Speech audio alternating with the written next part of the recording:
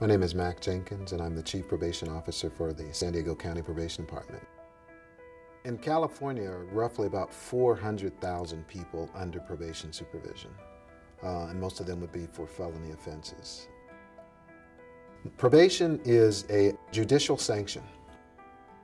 Instead of locking the individual up, the court is literally saying, you've offended against the community, but instead of me locking you up for a period of time, I'm going to allow you the opportunity to remain in the community under specific terms and rules. Probation is the most appropriate sanction for most of the kinds of law-breaking behavior that we see. The actual occurrence or incidence of violent behavior where people really need to be incarcerated or incapacitated for a significant period of time is statistically relatively low.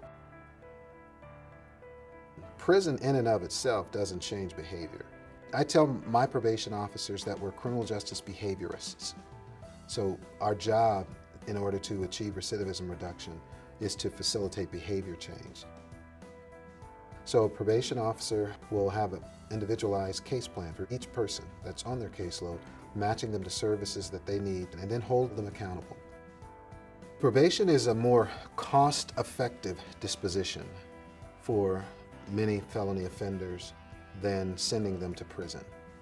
The cost to have someone on probation for a year is roughly $1,500 statewide, whereas the cost to the taxpayers to house someone in one of the 33 prisons is just under $50,000 a year.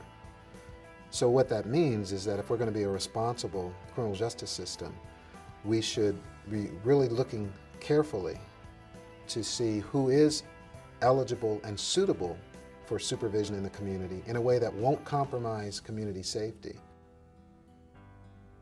Public safety realignment in California is a significant shift in the way the state of California does criminal justice. The intent was, in terms of identifying non-serious and non-violent felons, was to try and identify a population that could be more effectively managed locally. To successfully implement public safety realignment in this state, probation will absolutely be a key part of that picture. Rehabilitation is our business.